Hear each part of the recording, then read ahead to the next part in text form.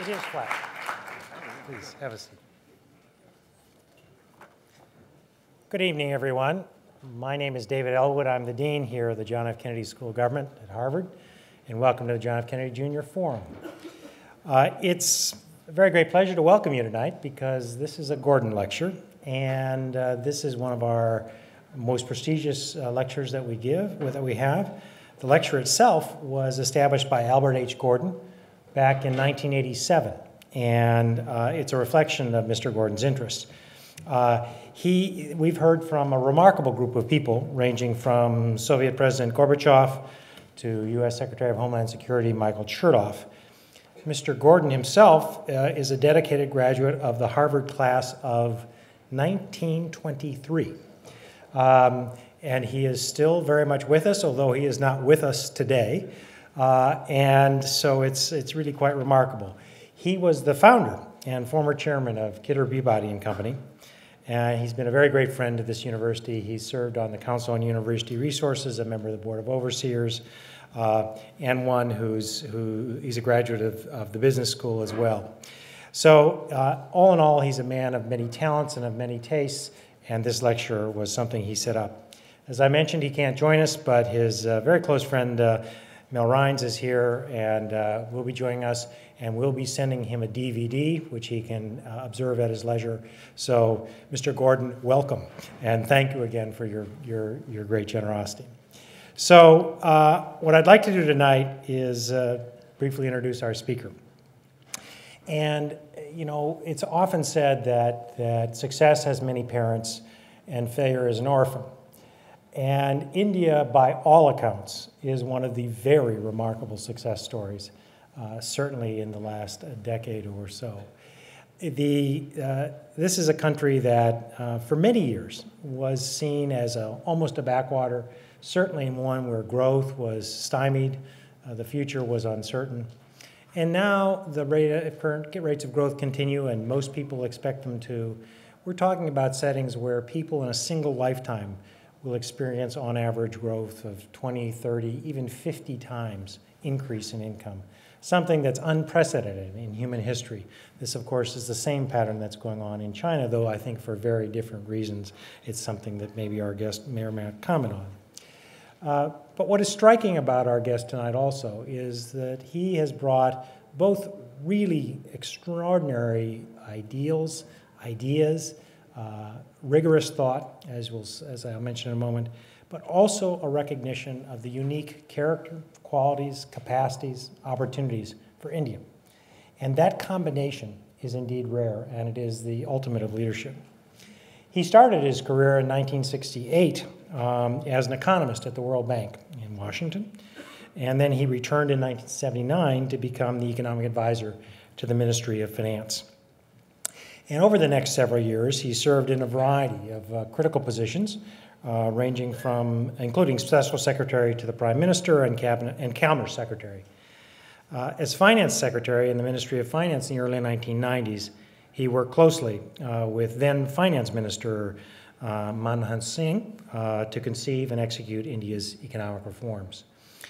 In July 2001, he was appointed as the first director of the newly created Independent Evaluation Office of the International Monetary Fund, a post he held until July of 2004 to join then Prime Minister Singh's government as Deputy Chairman of the Planning Commission. His role in that commission is to really serve he sees the commission as acting as a kind of think tank on economic policy for the new government and really helps set the agenda in all kinds of levels. His focus is on the long term.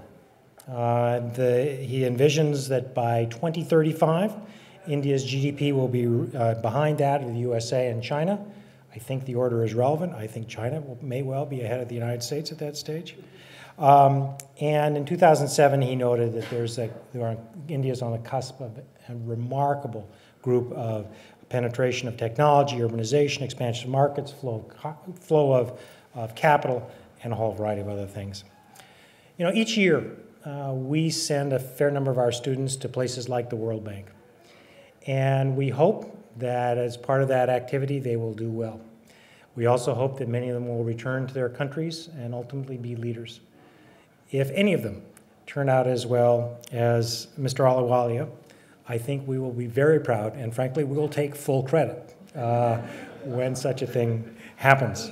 It is therefore my great pleasure to introduce to you the Indian government's Chief Economic Planner, Montek Singh Ahluwalia.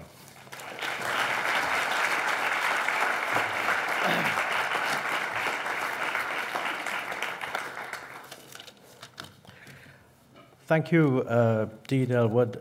This is a great honor and a privilege to address this audience in this very distinguished university. I've been given 25 minutes to speak on a rather huge subject, which is India's high growth trajectory, challenges ahead. And I think in order to try to cover as much as possible, I'll skip the usual introductory remarks and go straight to the subject. I think Dean Ellwood has already made a reference to India's growth performance, but it might be worth just putting a few numbers to it and setting the context, because I think the challenges that we face are really challenges related to both sustaining that growth performance, maybe accelerating it, and actually making sure that it achieves the objective which people have in mind when they think of growth, which is to change and improve the lives of hundreds of millions of people. So I think the bottom line on that is that after lagging behind in the growth stakes in the 60s and the 70s, when India's GDP growth was around 3.5%, whereas other developing countries were growing at over 5, India began to catch up in the 80s and had a growth rate of about 5.6%, which is actually better than that of other developing countries on average, but not all that fantastic. The many developing countries were doing much, much better. In the 1990s, again, India did 5.6, not very different from the 1980s. And this is really the period when economic reforms in India had begun. The real benefit, though, of the economic reforms became evident only in the current decade.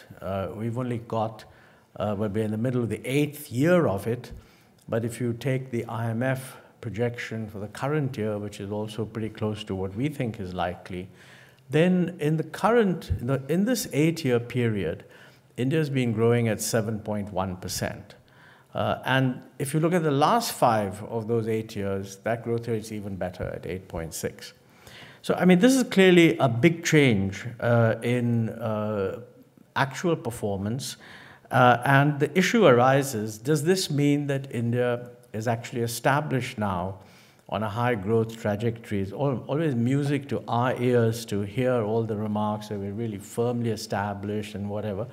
But I think one must recognize that scholars generally regard a sustained high growth performance as 7% or more maintained over a 20-year period. So I think if you look at it from that point of view, we're sort of more or less halfway through establishing that record. We have another 10 years to go.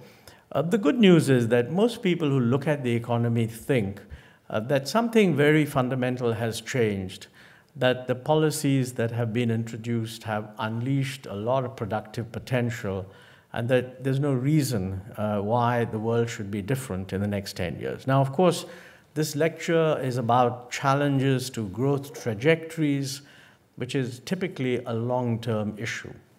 But, you know, I've spent all of Friday in New York talking to a lot of financial people, and sort of right now, the short-term prospects for the world economy and therefore for developing countries doesn't look all that good. I think it was Keynes who famously said that in the long run, we're all dead. We are sort of now wondering, can we survive the short run? At least in Wall Street, that's what they're wondering. So I'm very conscious that when I talk about longer run challenges, I'm going to assume that there are a lot of smart people out there, and while the short run problems of the world economy really are bad, they actually will get overcome in a year to 18 months. Obviously, If all these very smart people can't manage the world economy, then we do have to rethink our numbers. But I don't think that what I'm saying would be much affected by simply a slowing down for a year or even a year and a half. So one set of challenges that India has is to firmly be able to sustain the present growth trajectory, which has actually been accelerating. As I said, in the last 5 years, the average growth rate is closer to around 8.6, 8.7%. There's a global upswing, which is now reversing itself. So this 8.7 maybe isn't an underlying growth capacity of 8.7. Maybe the underlying growth capacity is really 8%. And our objective, as laid out in the 11th plan, the 11th five-year plan that was approved very recently, was to go from 8% to hit 10% at the end of a 5-year period and then average 9%. I think one of the interesting things is that India, over these years, has basically overtaken most of the developing countries in terms of growth performance. Of course, it's lagging behind China. China's growth rate remains very, very high indeed. But whereas the gap between India and China was very large, now the gap looks like just 2 percentage points. That's a lot, but it's a different scenario. And I think there's a possibility that Chinese and Indian growth rates should converge. China has been growing very rapidly for a long time. There will be a natural tendency to slow down. India has been accelerating. We hope it can continue to accelerate. But they could both converge at 10% growth for quite some time. So that's really our one set of challenges relates to what does it take for India to be able to do that. The second set of challenges, in many ways more difficult, is what does India have to do to make growth more inclusive? Now, I think this is the distributional issue associated with growth, and it's always been there. I mean, if you look at the whole development literature, it's always been figuring. Traditionally, it has figured in terms of whether growth benefits everybody equally or not. More recently, in the international literature, it would surface in the form of, is it removing absolute poverty? There's a great deal of focus on whether growth is actually making a dent on poverty.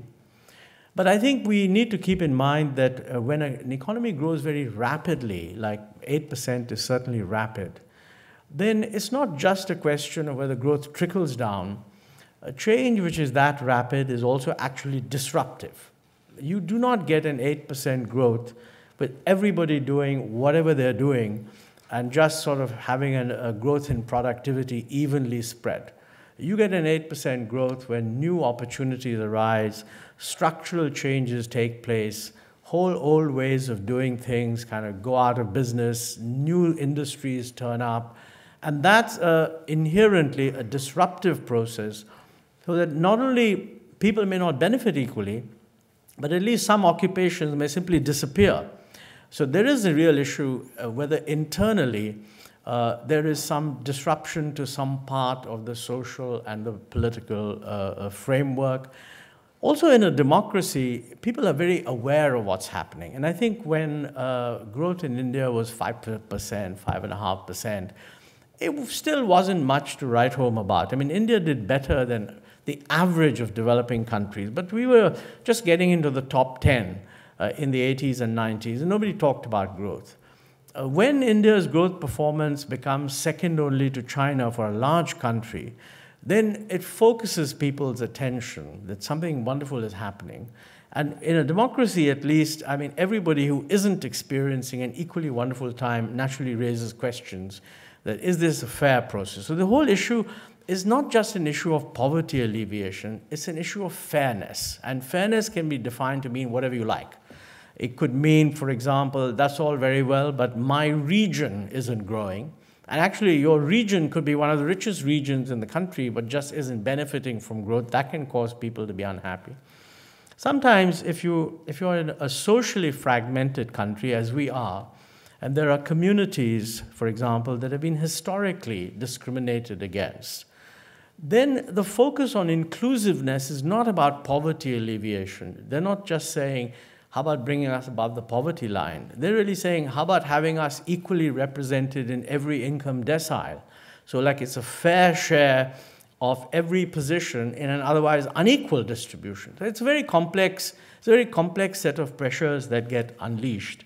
And that's the second set of challenges. How do we ensure that not only we try to accelerate growth, which is clearly a stated objective, but also make sure that the growth is of the kind that would actually be inclusive. Now, in listing all this, let me just briefly talk about our experience on the inclusiveness portion. Because everybody talks about poverty as the key indicator, I'll just use that to anchor the discussion a little bit.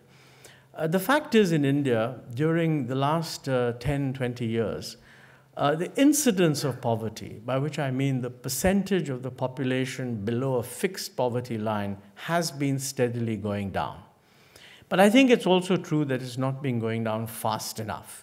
I mean, the fact, according to the data we have, and by the way, there's a whole slew of research on the quality of this data, where some people saying, well, the data don't tell the right story, etc. But you never know where to come out on that. So I'm accepting the data as they stand. And the picture that comes out is, yes, poverty is going down. Anybody who says this is not having an impact on poverty is just misrepresenting the situation. But I think poverty is not going down fast enough. I mean, like over a 10-year period from 94 to 2004, you have poverty going down from 36% to 27.5%. That is not adequately impressive to anyone, even at home. The second problem is that, the definition of poverty changes. People are not interested anymore in whether your consumption level has gone above some minimum which is arbitrarily defined. Quite apart from the fact that as the country becomes richer, it's logical to raise your poverty level. That's an independent point. I think there's a more fundamental thing, and that is that the poverty is not just a matter of whether you're getting enough income. The old idea of trickle down was linked to an image of whether income generation is taking place lower down in the spectrum, and the answer to that, quite frankly, is it is. But what is not happening is you're not getting an adequate supply of public services, which is an essential part of well-being. And by that, for example, I mean health and education. These cannot be provided by income because they're not traditionally purchased except at the highest income levels.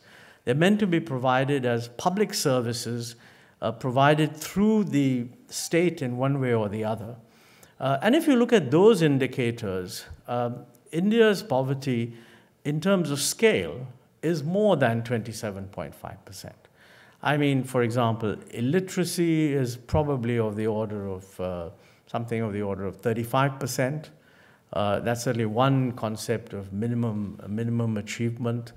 If you look at the number of women who give birth in a safe or an assisted environment, not necessarily in an institution, but with skilled birth assistance, that percentage is only about 50%. Now, again, there's huge variation across the country. I mean, some parts of the country is as high as 70, and others it's as low as 30. But clearly, you can say that on that criterion, half the country isn't getting what it should be getting.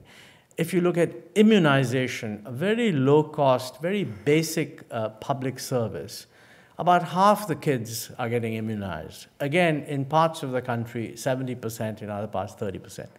So I think there is a broadening of the concept of poverty to include deprivation from essential services, which are not provided by income trickling down. They have to be provided by public service systems getting out there and delivering the goods. And I think in that respect, the scale of the problem is larger.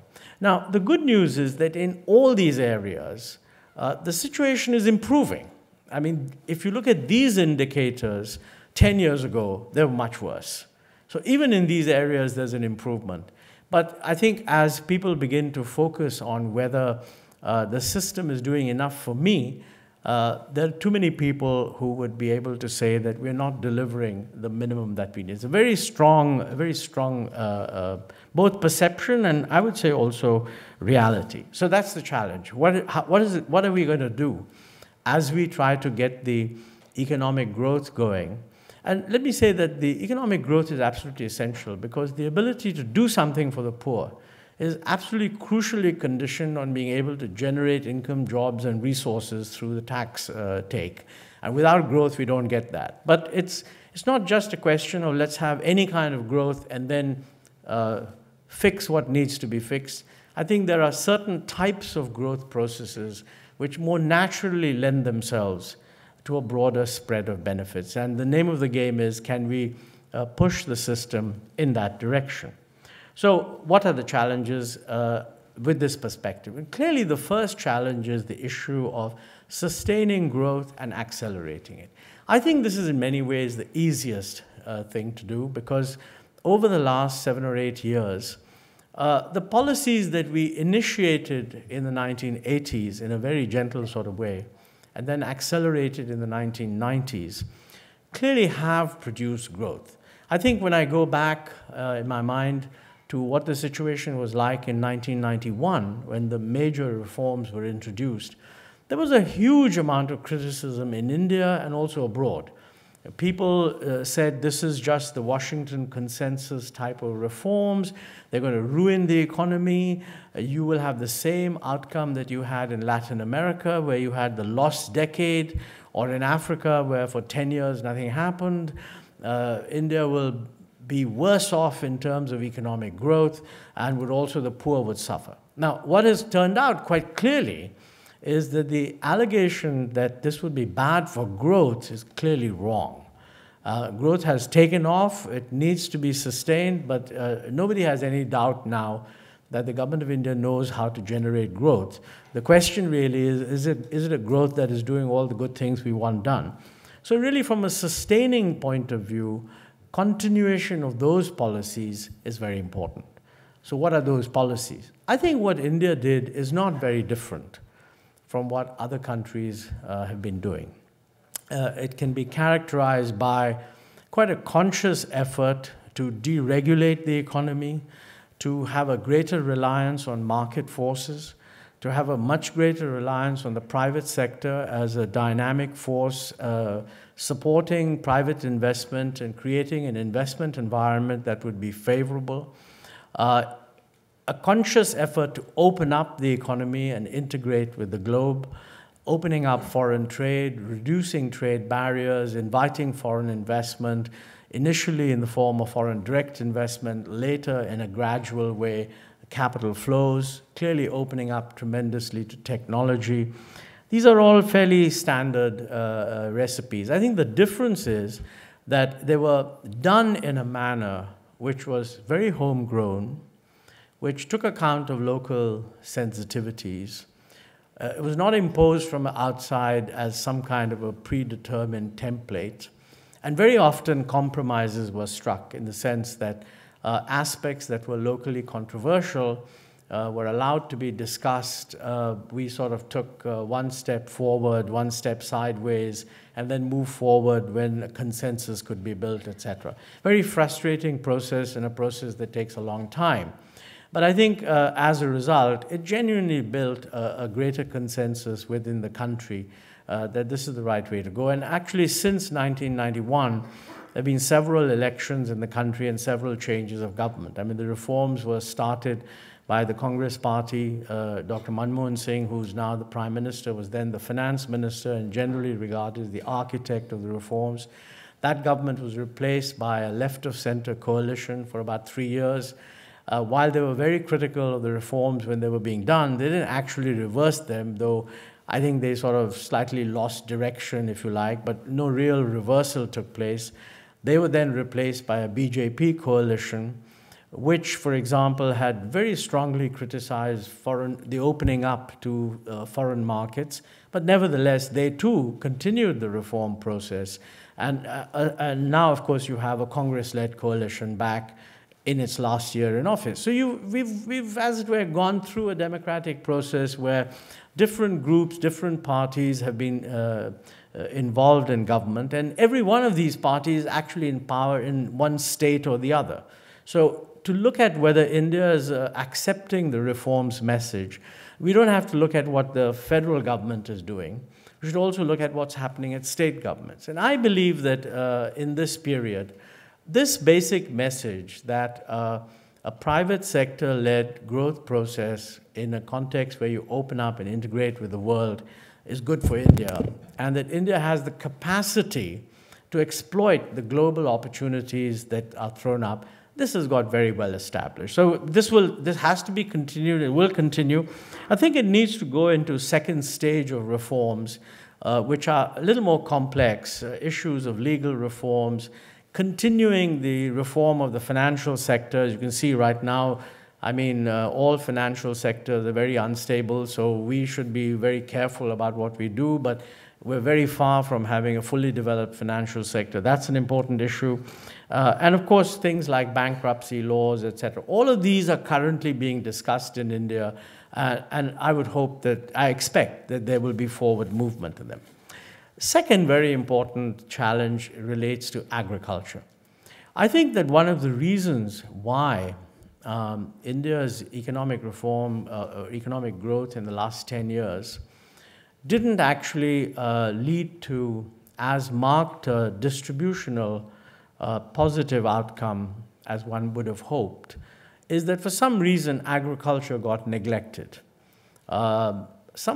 Between 1980 and the middle of the 1990s, agriculture grew at about 3.6%. After that, it slowed down sharply and grew only at 2%. We have set a target of 4%. During the life of this government, in the last 3 years, it has picked up to about 3.6, but to be fair, you need a much longer time horizon to really know whether you've got back on a high growth scenario.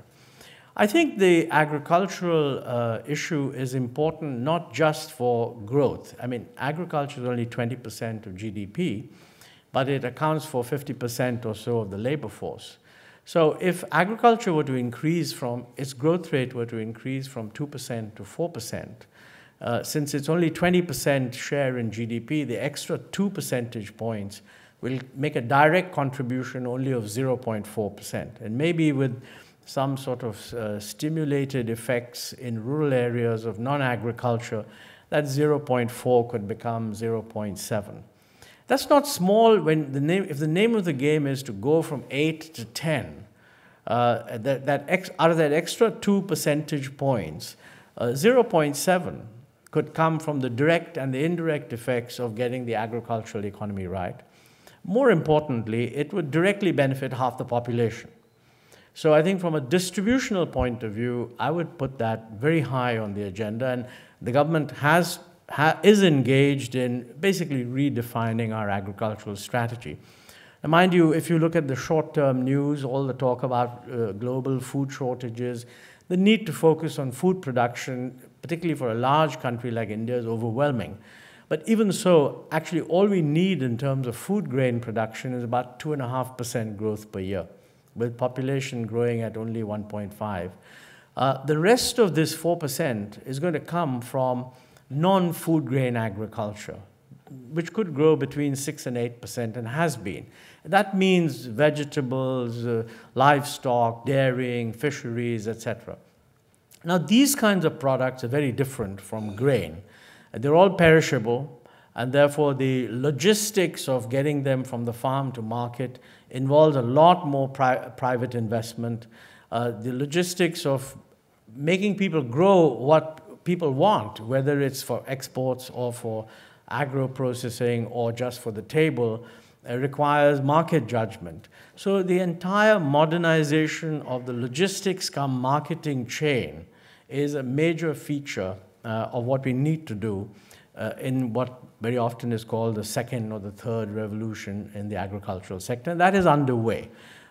It is taking place, and I believe that that has to be combined with a lot more investment in irrigation and also in improved water management. I think looking long-term in India, water is a critical resource for any agricultural society, and we will remain an importantly agricultural for quite some time, but also for industrial societies, harnessing the available water efficiently is going to be a major challenge. And Personally, I think that in a way, water is an even bigger challenge than energy. One reason is that people kind of believe that, energy should be priced.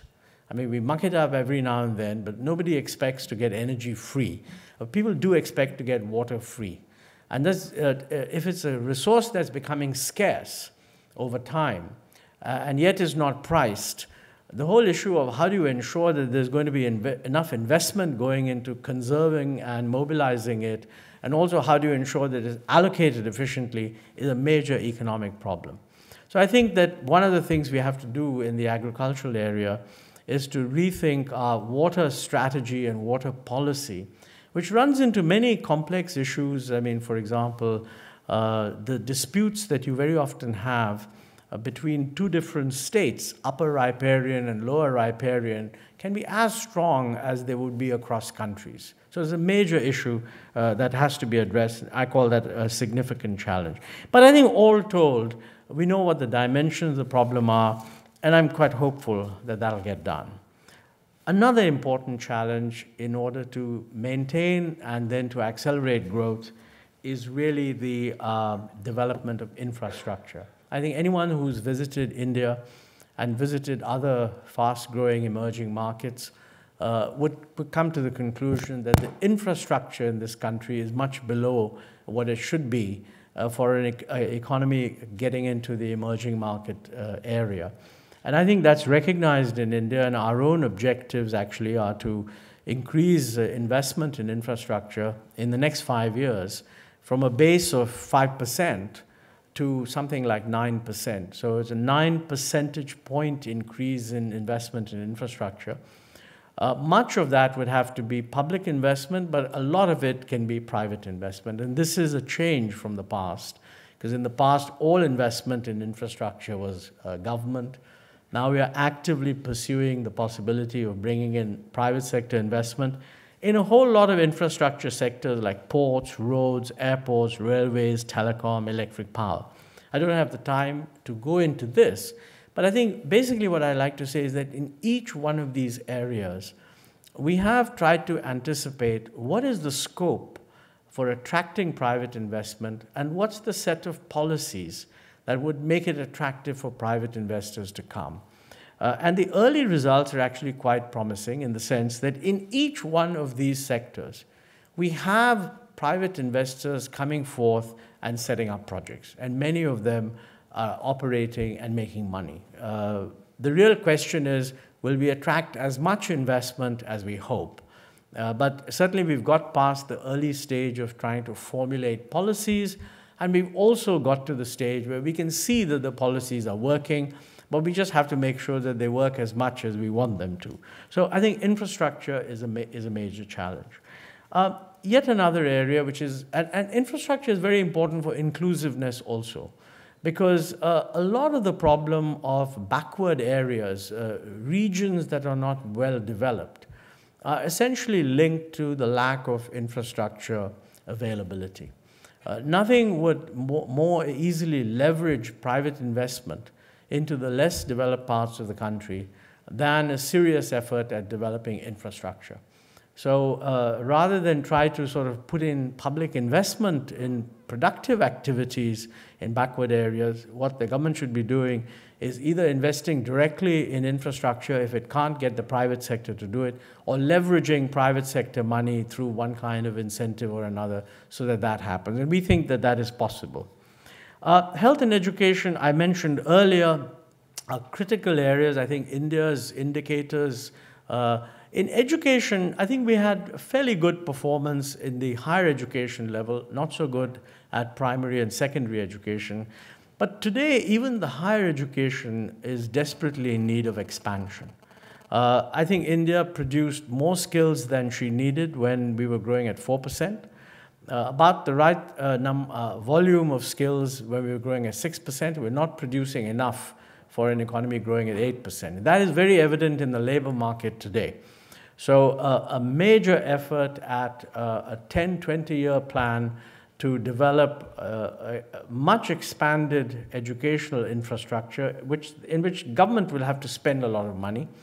At the same time, create a framework in which private initiative can also be encouraged. Under the law in India, it's possible to have private universities or public universities. And actually, we have quite a lot of private universities, especially in the last 10 years, where government funding for higher education has been strained, so the private sector has expanded. But none of these universities, I think, are really geared to produce the quality of education that we need. I think the big problem in India is not quantity. The government intends to put more money into it, but how to evolve a framework in which the money that is spent leads to good quality, whether it's in school level or in higher education, that's a critical issue. And I think this is very directly connected again with inclusiveness, because education is one thing where all the evidence suggests that people know that education is good for your children's future. And there's lots of evidence that poorer people are actually willing to pay to send their kids to private schools because of the belief that the private schools are actually better than the public schools. I mean, educationists tell me, by the way, that this belief is totally unfounded, because what actually happens is not that the private school is necessarily better, but it's just that all the motivated people in any case want to go to private schools, and it's that whole family motivation which is reflected in the children's behavior. The kids would do just as well if they went to public school, but the fact is that they go to private schools, and I think we can only change them if visibly the quality of public schools increases. It's not generally realized, incidentally, that in India, the percentage of children who go to private schools is much higher than the United States. 97% of American kids go to what you would call a public school. In India, about 70% go to a public school, and virtually everybody in urban areas who is above a certain level prefers to go to a private school. So there is an issue there that for inclusiveness we need. I think people begin to recognize that, it's not enough just to send kids to school. If you deny them quality education at the school level, they're not going to get into university. And if in a liberalized environment, it's the higher skills that give them access to higher level jobs, you really need to equalize opportunity through the school system at the lowest level, especially in rural areas.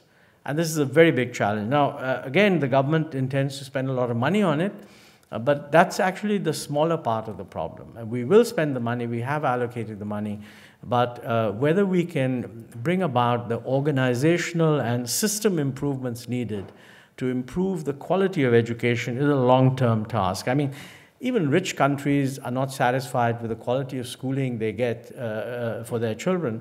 So I imagine that we'll be stuck with this for the next 30, 40 years. We shouldn't get too depressed about that, but really every 5 years, some reasonable targets that would ensure that the quality of schooling improves would be very important. And the same thing is really true for health. India has a very, very extensive private sector healthcare system, which is developing in many ways. But what we need is basic public health, and that can only be provided again by the government. Two other things that I want to mention very briefly, because I'm now running out of time. Obviously, energy is going to be a constraint, but I don't think India has any there's nothing new that India can do that other countries are not doing. This is really the world's problem. And the main thing I think we should do, and we haven't, I think, done as good a job of it as we should, is to make sure that energy is not cheap. So passing on high energy prices is a major challenge. That's important for the climate, that's important for energy efficiency. Of course, it's very difficult, as in the case of food. In the short run, we've seen within the last 18 months a huge increase in crude oil prices. And that is now reflected also in an increase in coal prices. So sooner or later, these prices have to feed back into the system. And we have to recognize that higher energy prices will be good for finding sources of energy, encouraging alternative energy, putting more money into research that will support alternative energy sources, and also increase energy efficiency. But that's certainly an area where we've been caught, like many other countries, with a big increase in prices that still has to be passed through the system. Another structural issue that India faces is urbanization. I mentioned earlier that in agriculture, we're thinking of a 4% growth of output as feasible. You know, a 4% growth of output in agriculture isn't going to generate all that much rural prosperity unless we can move people out of agriculture into non-agriculture. Because if agriculture goes at 4% and non-agriculture at 10%, which is roughly what would be needed to achieve 8-9% GDP growth, then it has to be the case that this must be accompanied by a population shift. That's happened all over the world. And India was slow in doing this because our GDP growth wasn't very rapid. That will now accelerate. So I think we need a non-agricultural growth which is job creating. And that brings in the whole challenge of rigidities in our labor market, which is a very difficult, politically contentious issue, but I think somebody will have to bite the bullet at some point. But associated with that is really the trend towards urbanization. Not all non-agriculture is urban. One can imagine a situation where quite a lot of non-agricultural activity takes place in rural areas, and certainly better road connectivity, electricity in rural areas, broadband access, all these things make it possible for a lot of economic activity to take place without everybody having to come to the cities.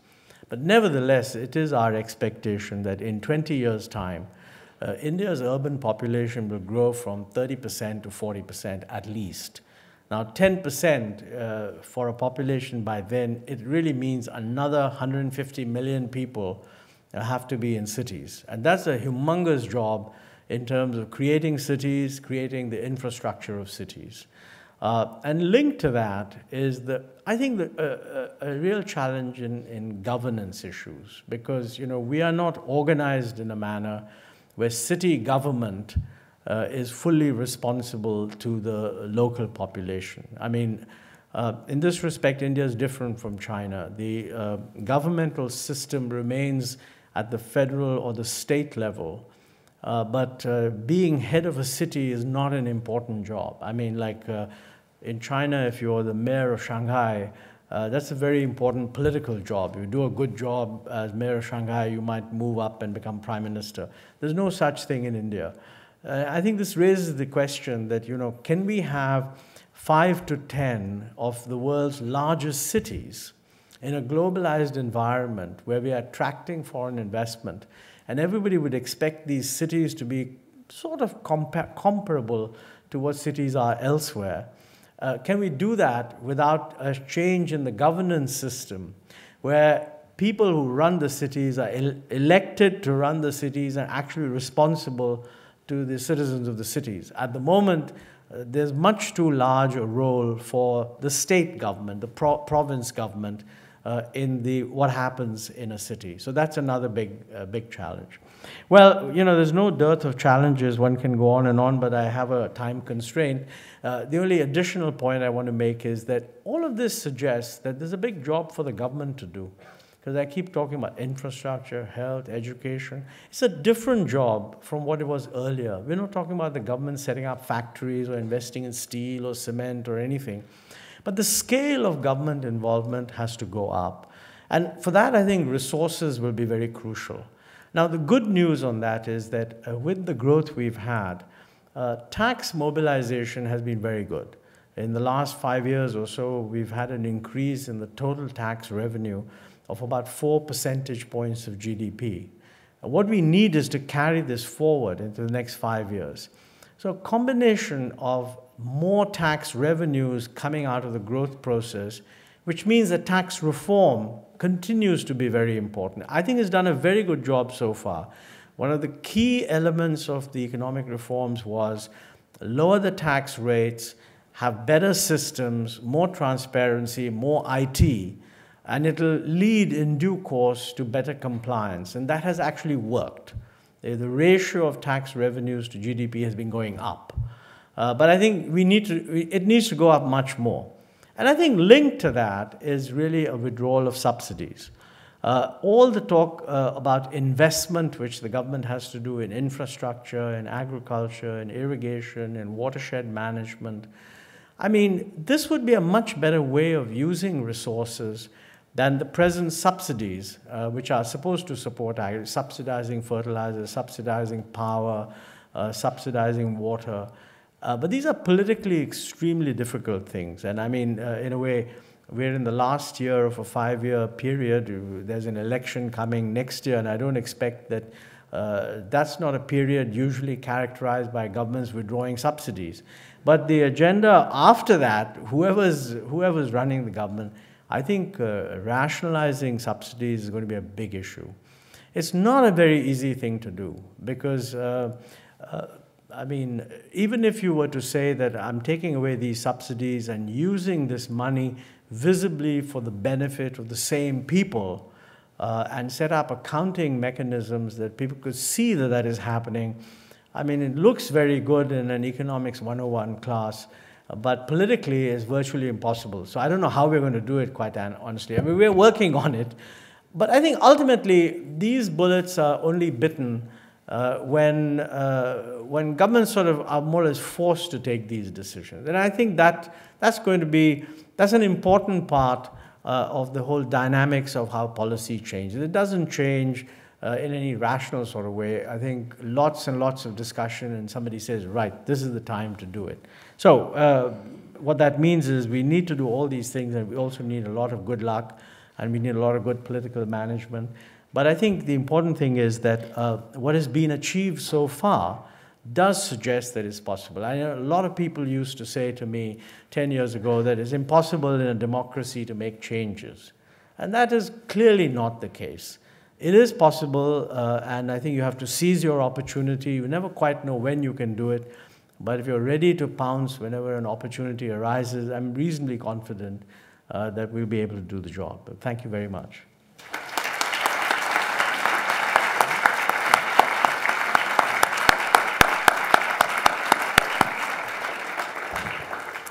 Thank you very much. Now we do have some time for questions, and we have microphones located in 4 locations, one right here, another there, and one there. And just if you could queue up behind them. I just would like to remind everyone in the audience the basic rules for questions at the Kennedy School. The first rule is that questions are short. Actually, that's the second rule. I keep forgetting. The first rule is actually to identify yourself. The second rule is that they are short and contain one question, one idea. And the third and most important rule is they end with a question mark. And so for that, let me start right over here. Hello, good evening. My name is Shreya Maheshwari, and I'm a sophomore at the college. I'm from New Delhi, India. And my question was basically regarding the proposed sort of social security benefits and the whole kind of social safety net that the government has been talking about for a while. If there's, you know, the major challenges and obstacles that you envision that India will face in actually providing that for more than, you know, the majority of the people who are living in villages and the rural areas. A very, very good question, actually. And I think, I mean, I'm remiss in not having mentioned it as one of the key elements. One of the things that we don't have, many developing countries don't have, is a basic social safety net, so that as you go through the otherwise often disruptive process of rapid growth, there's a kind of a safety net that prevents people from getting hit too hard. Well, the government has, in fact, introduced several key elements of such a social safety net. Some of them are a little different from normal measures. One very important measure is what is called the National Rural Employment Guarantee Act.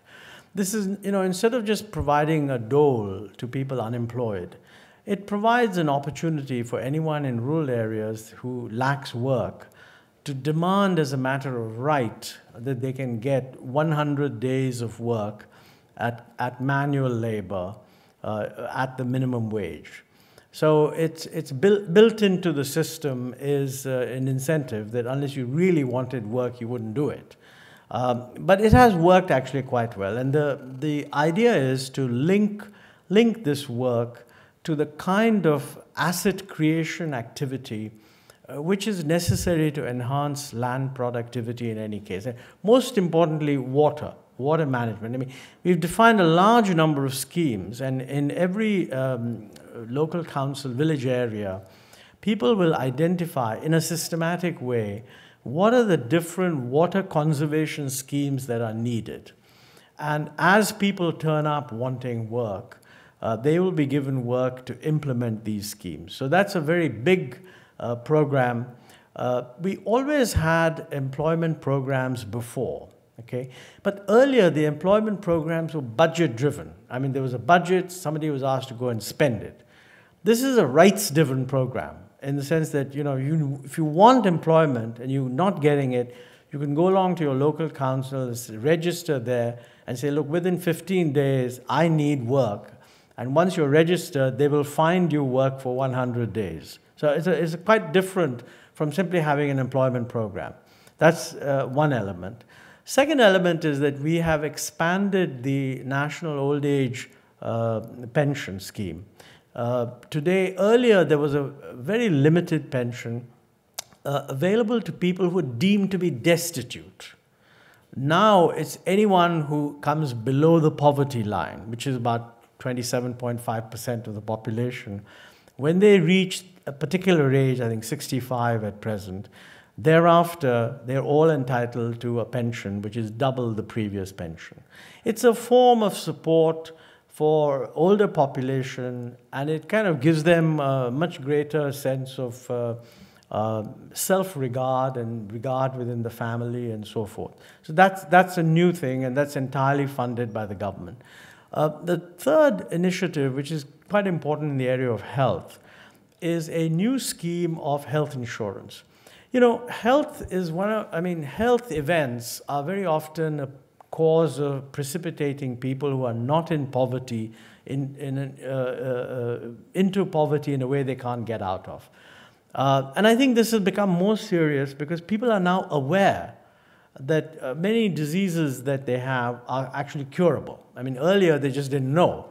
Now there's a demand for that kind of health. So what we've got is a scheme which says that anybody below the poverty line would be eligible for a national health insurance scheme where the central government will pay 75% of the insurance premium and the state government will contribute 25%. So the state government has to trigger this offer, tie up with an insurance company, either a public or a private insurance company, and the arrangement is that the insurance will cover you for hospital activity, not for outpatient stuff. For that, you go to the local clinic, good, bad, or indifferent. But if you need medical attention that requires hospitalization, then they've worked out a protocol that for different diseases, different types of surgery, different hospitals will sign up for the program, promising to provide the service at a pre-stated price. And the innovative thing is that the hospitals that provide it don't have to be only public. So you can have a public sector hospital signing up, you can have a private sector hospital signing up. The patient who's covered no longer has to go only to a public sector hospital which doesn't charge. They can go to a private sector hospital if they've signed up for that insurance scheme. And you know, some of the early results seem to be working quite well. I mean, in Andhra Pradesh, for example, I mean, what we've done actually is to create a national template for something which the state government of Andhra Pradesh was doing experimentally anyway. And they tried it in a few districts. They signed up a lot of private hospitals, some government hospitals, and it seems to work well. So that's a very major development. I mean, when it's fully rolled out and implemented, we would be ending up covering something of the order of 300 million people with health insurance. And of course, linked to that will be all kinds of other improvements, developing smart cards, which will keep a record of their health. And I think the whole insurance cost of it will over time improve as the data is collected. So there are three very major social security type initiatives that we've taken. Right up here. Hi, my name is Suvrat. I'm a graduate student in the Department of Physics here. So I just wanted to preface my question with two quick statistics. And the first one is that if you look at India's position in the Human Development Index, which may not be a very good index, in the past 10 years, it actually dropped from about 124 to about 128 out of 177 countries. Secondly, you had a discussion about poverty rates, which I found somewhat disingenuous because, as you know very well, poverty rates in India are defined in terms of whether people get a basic minimum calorie requirement. And NSS data shows that about 70% of people don't get the basic minimum 2,400 kilocalories per day. So now this is not a question of chance, this is a question of design. And what are the systemic factors in the reform process that you have implemented that have allowed this huge dichotomy of this happening on one side and this huge growth rate on the other side? And your proposals seem to be more of the same, but what are the systemic changes that you're planning to implement that will end this dichotomy? Yeah, two responses. On the Human Development Index, if you read the Human Development Report, they will tell you that in order to see whether things are improving, look at the Human Development Index over time. No use looking at the rank because all kinds of small countries either come in, get covered, or don't get covered. I don't think there's any evidence that the Human Development Index in India shows a deterioration. It's true that the rank may have slipped because there are more countries being covered, and that's very clear. As far as poverty is concerned, I think it's wrong to conclude that the poverty is being caused by the reforms. There was much more of it before the reforms. What you're really asking is, why are the reforms not leading to a more rapid decline in poverty? That's fair, I think. And in my view, the one systemic thing that I feel should have been done and which we now think we are doing is much greater focus on agriculture. As I mentioned to you earlier, that after the middle of the 1990s, Indian agricultural growth decelerated. There's no justification for that. Productivity, detailed studies have shown that land productivity in many parts of India, with existing technology, providing we use the right seeds, the right information, and all the backup support of supplementary public investment in irrigation, etc., or water management, can be increased by 80 to 100%. So really the name of the game is, what is the mix of measures we are now putting in place which we think will close this huge productivity gap? And I think, well, I can refer you to lots and lots of government documentation. Is it more of the same? The honest truth is that, it's never the words that are different, because people always use it. You have to just see what happens on the ground.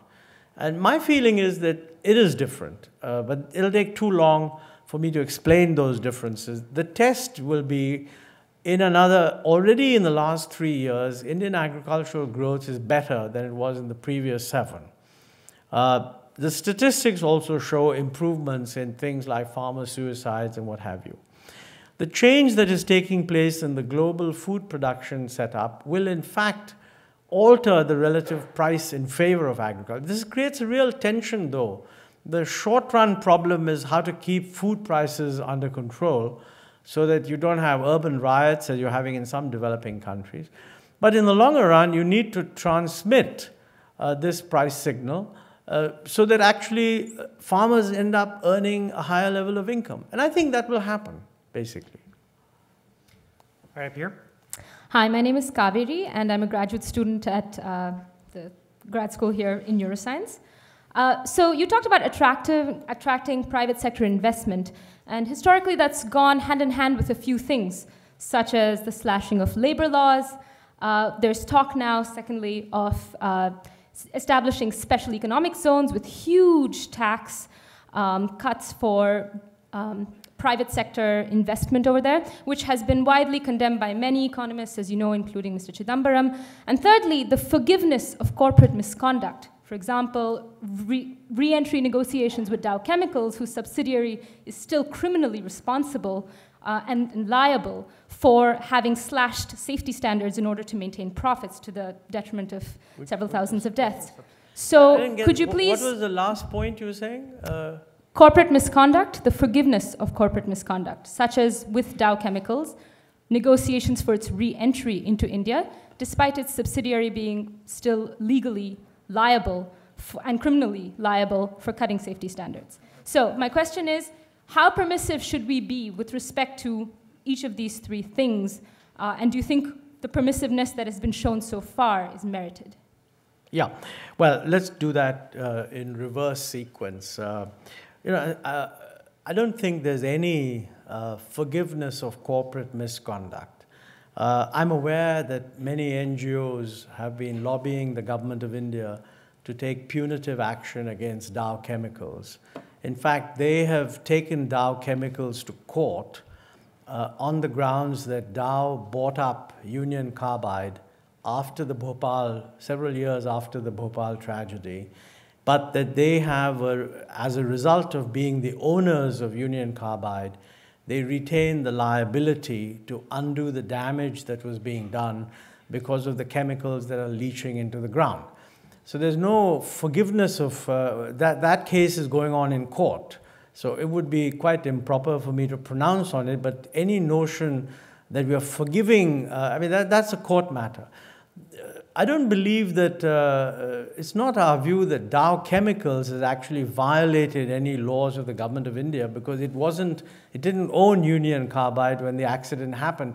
So the fact that they're investing in India, I mean, is not something that we can be objecting to. They're not actually guilty of any obvious thing which would make you take. I'm amazed, though, that, I mean, there is a huge amount of anger at Dow Chemicals here, to which I neither want to add nor detract, because the matter is in court. I just want to make a limited point. I do not believe that there has been any forgiveness of misconduct or even establishment of misconduct as of now. So I think that's the answer that you have to consider, whether it's true or not. It's true that Dow Chemicals, other subsidiaries of Dow Chemicals operate in India. When I say it's quite possible that some of them are involved in some litigation here, there, and everywhere, that has to be left to the court. So I don't think you should read anything from any of these particular events as if it implies some kind of a government strategy. Certainly not a government strategy that's driven by economic reform. I mean, that would be my request. Second, on the SEZs, the Special Economic Zone, that's a very straightforward program of trying to encourage people to build high-class infrastructure associated with some tax advantages. You know, I think there is in my view, there's a bit of a fallacy in the argument that this is leading to a huge amount of loss of tax revenue, because the notion that it is leading to tax revenue implies that if you didn't have these special economic zones, all this investment would still come. Quite frankly, if that is the case, it's a very silly idea, but I don't think that's our view. Go to anyone in India and they'll tell you what is lacking is high-quality infrastructure. So the basic strategy is, yes, they have some tax advantage, but I don't think it's a tax advantage that's hurting the fiscal situation. Now, your first question was on labor laws. You know, I just want to put it to you that the government of India is absolutely uncompromising about the importance of labor laws and labor protection. But India's labor laws are rigid in the extreme, much more so than any other country, including China. Now, it is not my view that when you have a set of laws that don't match up with what is contemporary global practice, you should not alter them. When I'm talking about relaxing labor laws, I'm not talking about relaxing laws that have anything to do with minimum wages, anything to do with worker safety, anything to do with worker benefits, anything to do with maternity benefits, or any of those things. The issue really is that in India, if you're a company and you find an adverse turn in the market, you cannot retrench labor without the permission of the state government. This is an extreme rigidity which I think many people will tell you, if you have laws like that, people will not go into labor-intensive manufacturing. We want to pull 100 million people out of agriculture so that people in agriculture can get a better living. We can only do that if we can provide employment in non-agriculture. And we will not be able to provide employment in non-agriculture, in employment-intensive industries, if the present labor laws continue. That is what all the businessmen I talk to tell me. So I suggest that you look at it from that perspective. And if you come to a different conclusion, send me an email. I'll be happy to interact with you. Right over here. I'm Poonam Mutreja, and I'm a visiting fellow at the Ash Institute at the Kennedy School, and I live in India. Moving you from corporate misconduct to corporate social responsibility, you've talked about creating an environment, policy environment for greater investment by the corporate sector in infrastructure and many other areas. How about thinking about policies for greater investment by the corporate sector in the social sector? America is a case in point. MacArthur Foundation, where I work, the Rockefeller Foundation, these are foundations that weren't set up by philanthropists. They were set up because the American environment is very conducive to setting up philanthropies. And Kennedy School definitely has also benefited from that. And my second point on that is, and perhaps then we will get greater investment in the public sector too. You've been talking about private-public partnerships in India. You know, instead of the private sector coming and setting up English medium schools and making money out of it, how about us trying to create a policy environment where they invest in the huge infrastructure we have for both health and education? No, I mean, I don't have any difference of view with you on that. Our policy certainly encourages, we applaud philanthropy. I'm not sure whether there are specific things we should do which would encourage it more, but if you have some ideas, let me know. But definitely, any corporation interested in doing work of a philanthropic nature and setting up not-for-profit activity in health and education is absolutely free to do so. And many of them are doing it. Very innovative. Sorry? They're very constraining. Sorry? The laws in India are very constraining, the tax laws. Tax laws, you mean? In other words, what you're saying is the tax benefit for philanthropy is not adequate. Yes. That's possible. Well, that's quite an interesting point, actually, but we can talk about it later. Right over here. My name is Kiran Bhatt. I'm a sophomore at the college, and I'm with the South Asian Men's Collective.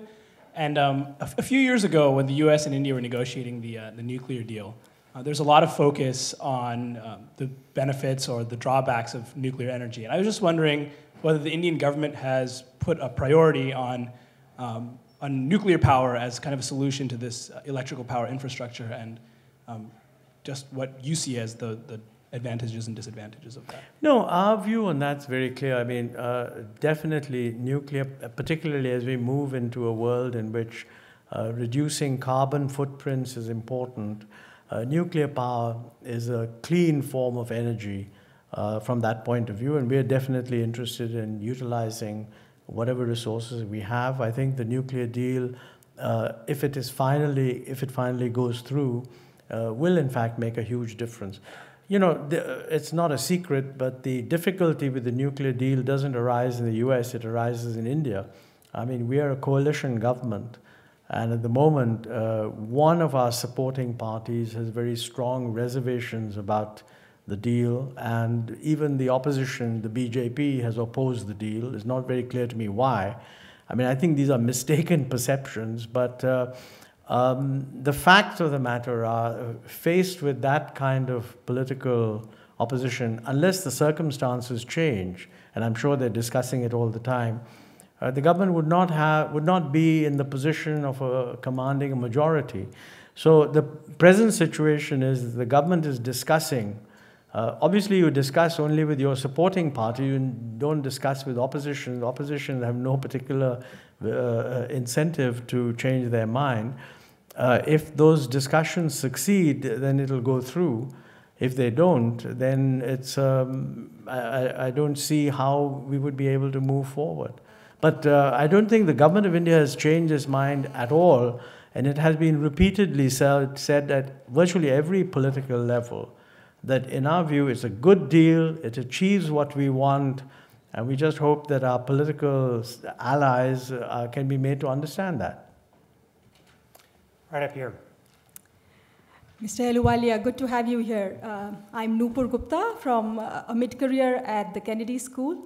And I wanted to ask you, we've been hearing about the special economic zones for about a decade now, and we still don't have a running SEZ in India.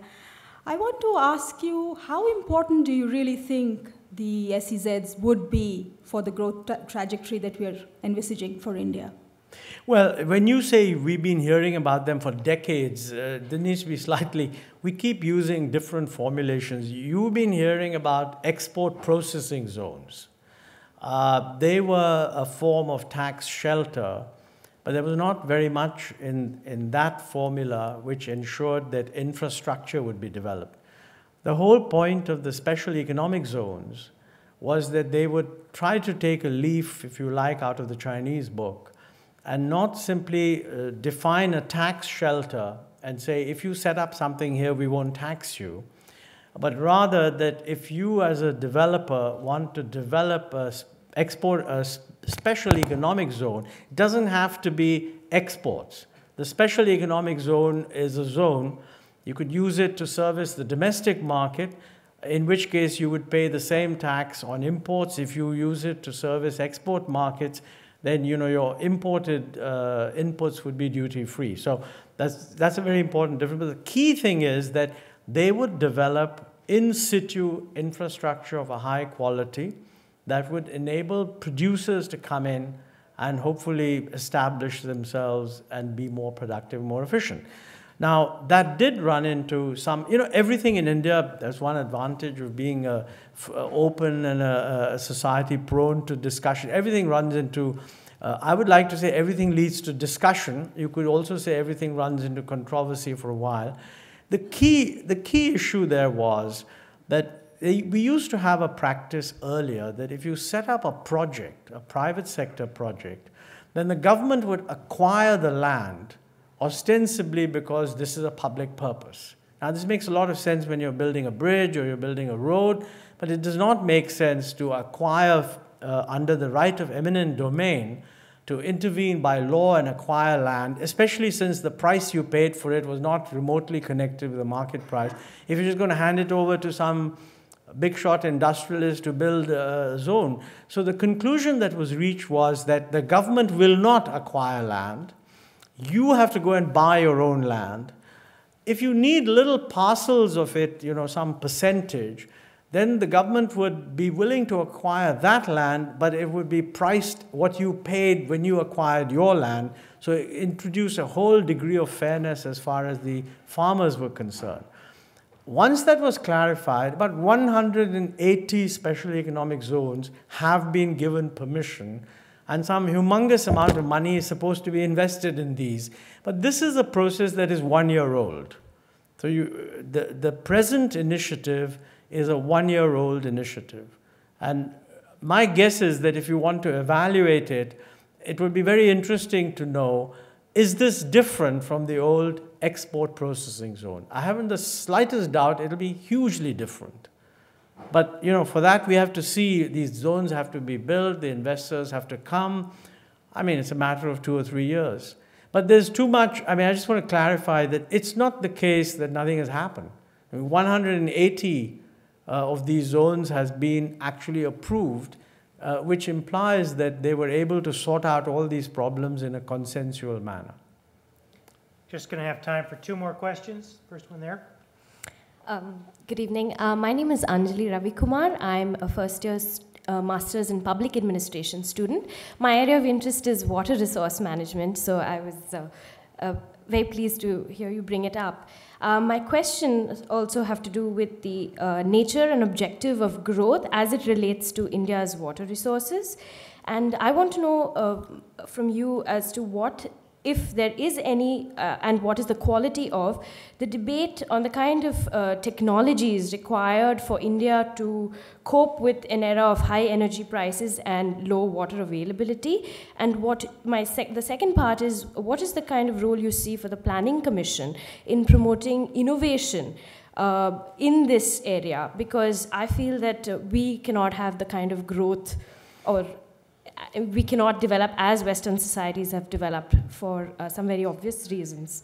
Well, that's a lot of good questions. But let me just say that, technology is always very important, but I don't think the key issue here is either technology or the innovative role of the Planning Commission. The key problem with water is that property rights are not clearly defined.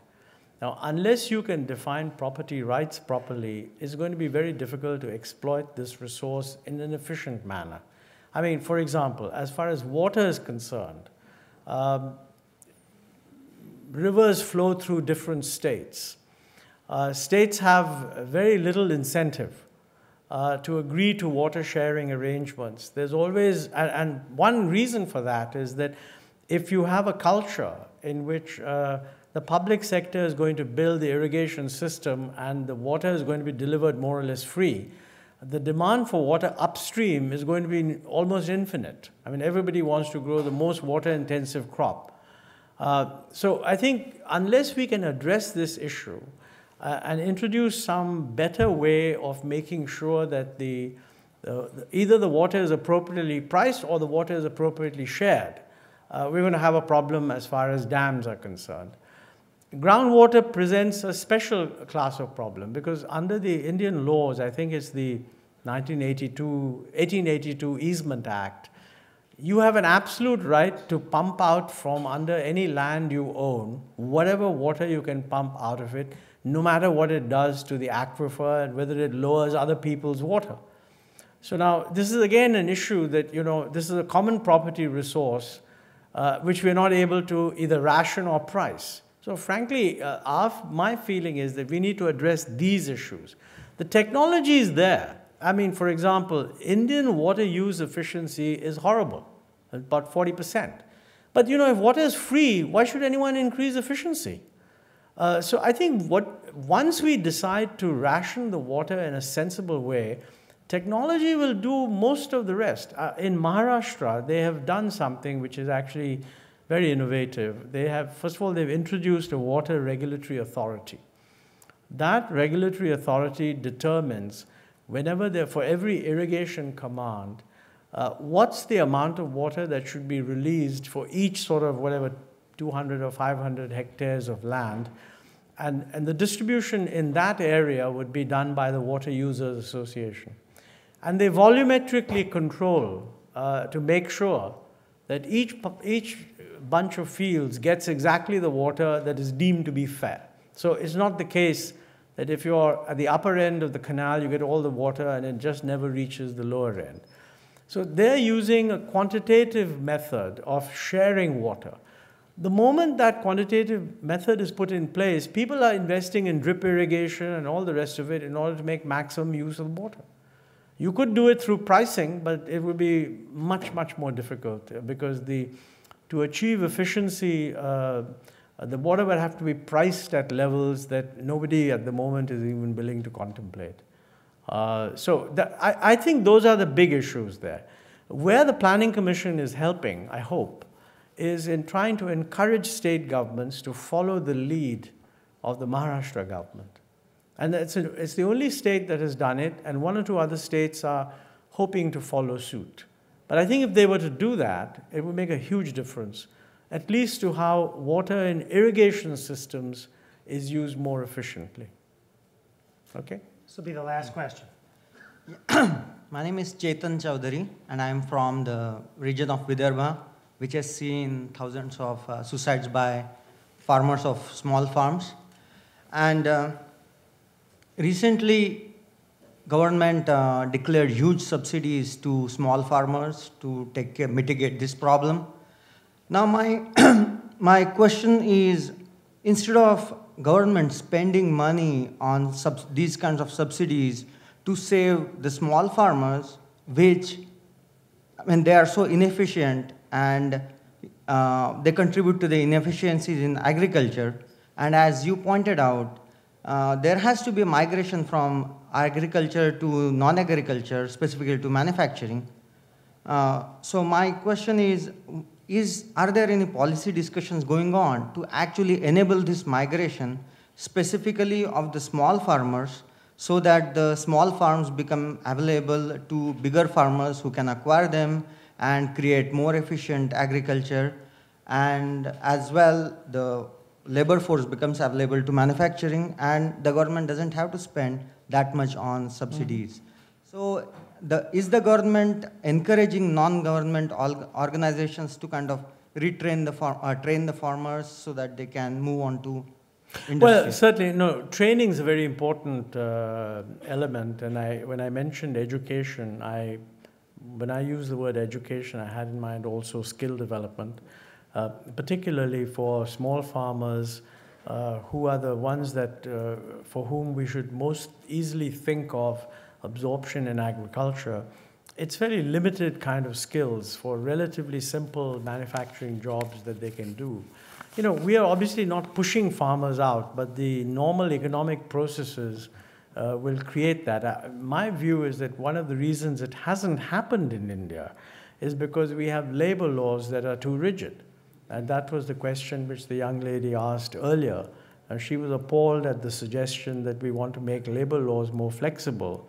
But the honest truth is, if our labor laws were more flexible, then I think that with the growth momentum that has already occurred and the build-up of infrastructure, more and more people would go into creation and create more labor-intensive, set up more labor-intensive industries which would provide the employment, which would automatically draw these people out.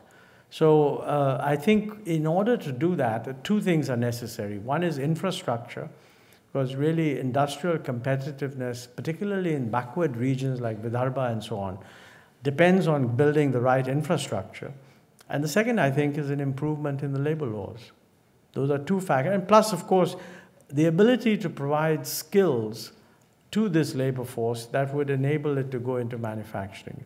That is, in a way, in my view, the least problematic, because there are systems for doing that. They're being expanded, and they can be put in place within a year. These other things take a little longer. Okay? Thank you very much.